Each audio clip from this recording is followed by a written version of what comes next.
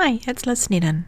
Let's have a look at seasonality and how we describe the seasonality patterns for Level 1 time series. So what we want to do is identify and think, well, what is seasonality? And sometimes it can be also called repeating patterns. So what we're looking for is there a pattern that reoccurs? And it could be, if I've got yearly data, I want to see, does the pattern recur every year? If I've got weekly data, I want to see, does the pattern occur every week? And so on. So I want to see if the patterns are repeating themselves. And so what I've got here is I've got a graph of money earned at a chemist, and I've highlighted each of the same time periods the same colour.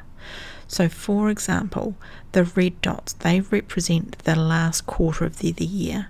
So October, November, December. So that's the total amount of sales in that 3-month period.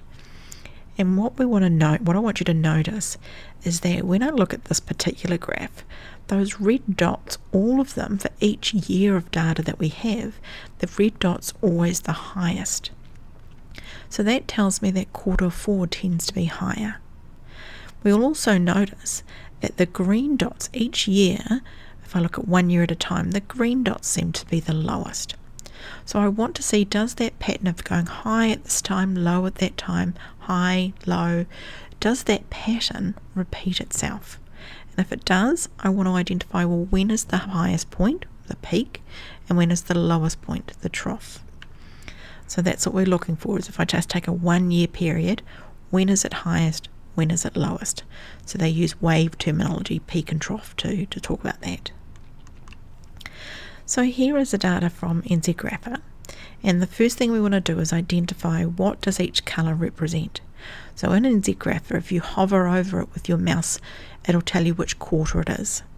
So if I've done that, it started off in quarter 3 of 2005. So the purple represents quarter 3. Then I've got, wrong way. Then I've got the red dots are quarter 4. Following that, the yellow dots or green dots are quarter 1, and then the blue dots are quarter 2. So we've got this pattern, and we're looking for, does it start off in quarter 3? In fact, let's go for quarter 1. Quarter 1 is kind of just below the trend line, goes up a little bit, down a bit to the purple one, up a lot to the red one. Then it goes below the trend line for the yellow, up a bit for the blue, down for the purple, up for the red. So what we're looking is that pattern of going up and down at the same times of years, is that similar? And so we don't need to know if it's exactly the same, because some years the pattern might vary a little bit, but what we're interested in, is it a similar pattern? And that's what we call a consistent pattern. So that's the first sentence that I want to write, is I want to write about whether there is a consistent repeating pattern or not. So in this case, there is. So then I want to identify, well, when are the highest ones? And I can see on my graph that the red points all tend to be the same quarter 4 time. So then I need to put that in context. Well, this is talking about the amount of money people spend in thousands of dollars on sunglasses. So I can say, well, the sales of sunglasses tends to be highest in quarter 4.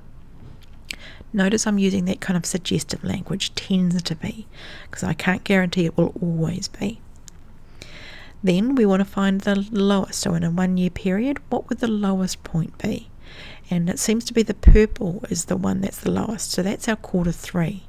So writing that in context, the sales of sunglasses tend to be lowest in quarter 3.